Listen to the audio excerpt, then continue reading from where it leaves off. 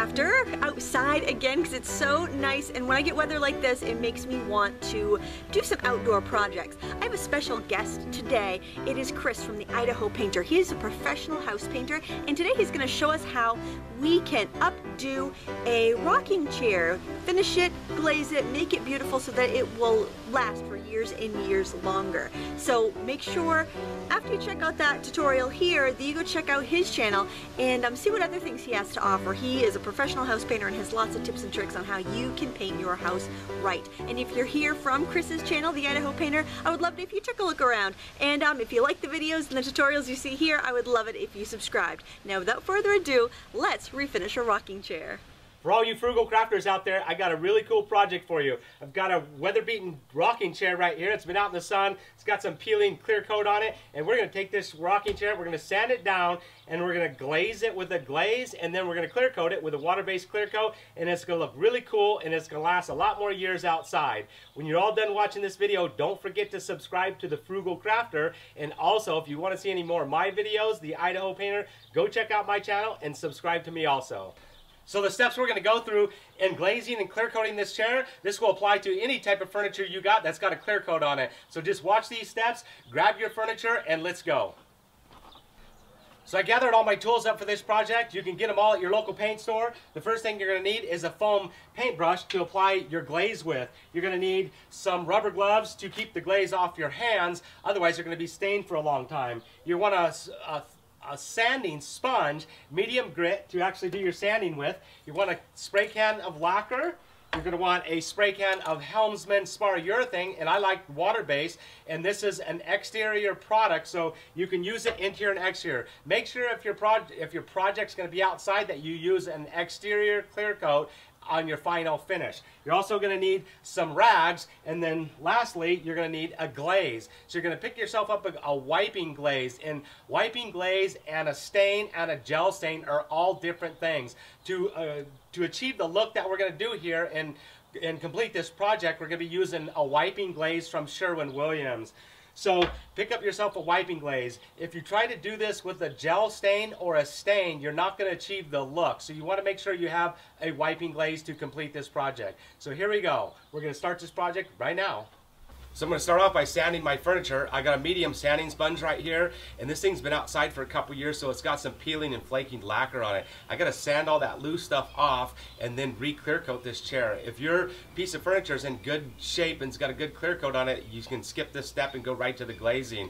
But this has got some peeling and flaking lacquer on it. I got to sand that and re-clear coat it so I have a nice, good, even clear coat over the whole chair. If there's any exposed wood, it's going to actually accept the glaze way too dark, and it's going to look really blotchy. So I need to sand it and re-clear coat it so I get a good, nice, even glaze over the top of this piece of furniture. So here I go with the sanding.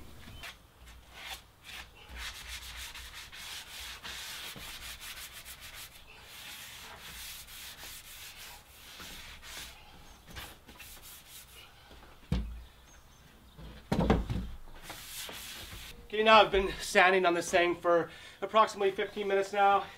It's pretty smooth, feels pretty good. Got all the loose and peeling lacquer off of it.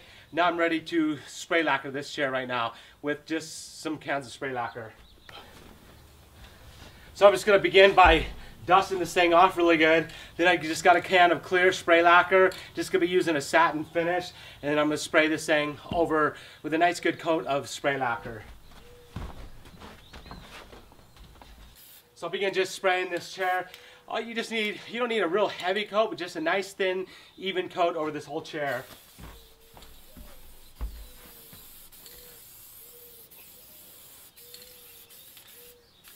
And this spray lacquer, what we're doing, this lacquer, anywhere where we sanded and it got down to bare wood, this is actually going to seal that wood from accepting the glaze, and because wherever it's bare wood versus lacquer, that bare wood's going to get really, really dark and accept that glaze really dark. The places that got a nice coat of lacquer, it's going to stain a lot lighter, so it'll give that blotchy look. So definitely want to get a nice coat of lacquer of this whole thing so you get a nice even coat of glaze on it. Nice even color.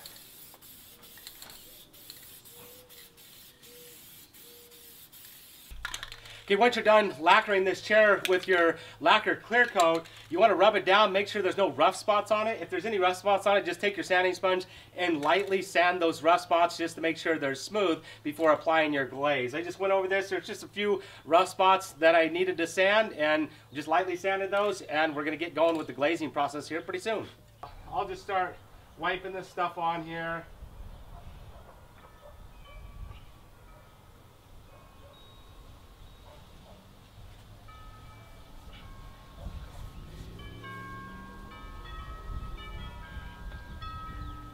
When you're applying this glaze, all you're doing is just getting a nice coating over the whole thing. Nothing fancy.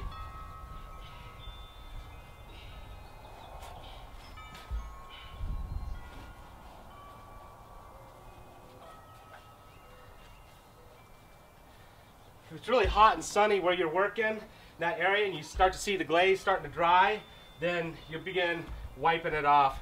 You can see I got enough on here that I can start wiping some off. And now I'm just going to take my rag and just start wiping off as much as I want to achieve the desired look. And I'm going to leave it into like some of the cracks and crevices and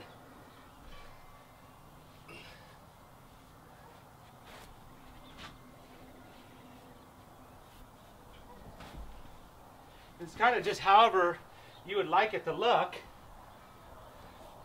And if you wipe too much off, you can just put some more back on and do it again. And I kind of like leaving quite a bit of on in certain areas and just giving it more depth and more of an antique look. And so I'm just going to keep working my way around here just like this, and really simple process to do. And when you apply it, just give it a little time to soak in, do its thing, work on it. And these cracks around these areas here, I'm going to get it in there, and I'm going to leave more in those areas.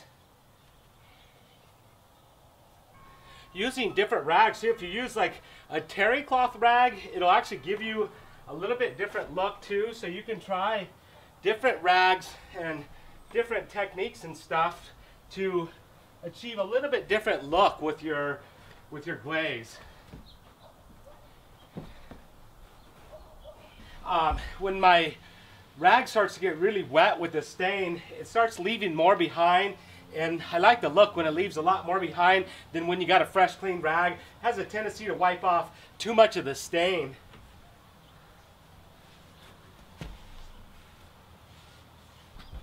It's a pretty fast process.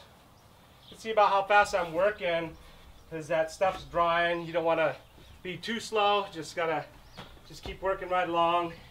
And the areas that I want more, just adding a little bit more.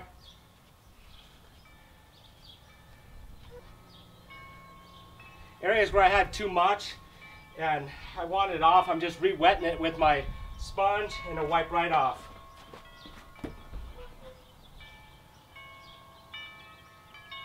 My rag's just getting right about where I like it. It's got, enough of the glaze on it that it's not taking all the glaze off.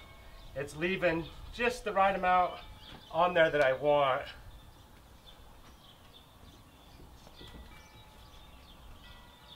I've just about got it to where I want it. You want to get it exactly how you want it to look, and that's going to be the finished product without its clear coat. So I want a little more highlights, and so I'm just adding a little bit more in the crevices and areas.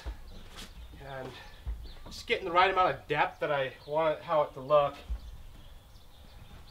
Okay, I got this chair all glazed exactly the way I want it now. I'm going to clean up my tools right here, let it set for about a half hour to an hour before I clear coat it. I'm going to clear coat it with a Helmsman clear water-based urethane in a spray can, which is very simple to use.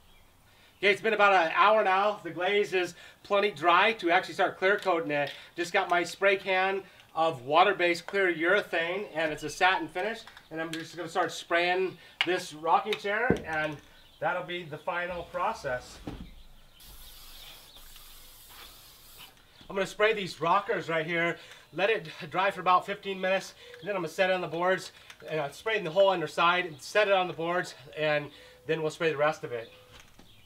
Just about got the thing all clear coated, and that will be my final step. We'll let her dry.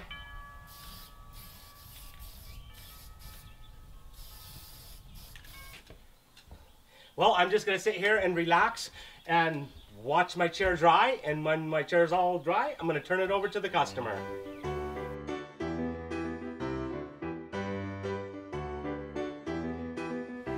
I don't know about you, but I am totally inspired to tackle some of those outdoor furniture projects. Make sure you go visit the Idaho Painter's YouTube channel and subscribe and check out his other videos. And I would love it if you're new here, if you checked out some of my videos as well. I want to thank you so much for watching. Please give me a thumbs up and subscribe. Until next time, happy crafting.